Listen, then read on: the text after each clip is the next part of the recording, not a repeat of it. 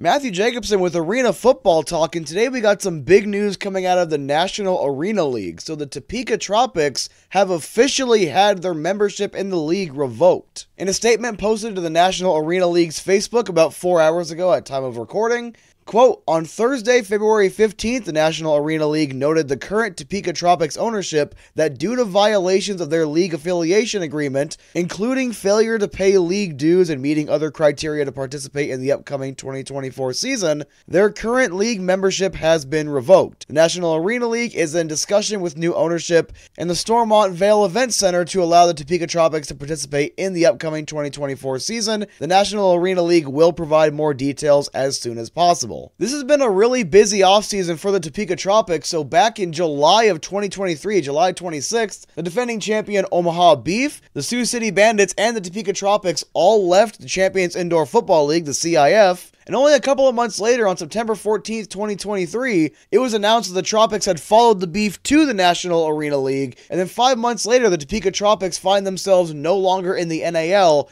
with an asterisk there. Obviously, in this statement from the NAL themselves, they are currently in discussions with the building as well as a potential new ownership group, so it's entirely possible that for this 2024 season, Topeka still ends up participating in the NAL. So at the very least, for the time being, the Topeka Tropics are no longer in the National Arena League, and if there's an update on this story, we will make sure to make a video here on Arena Football Talk.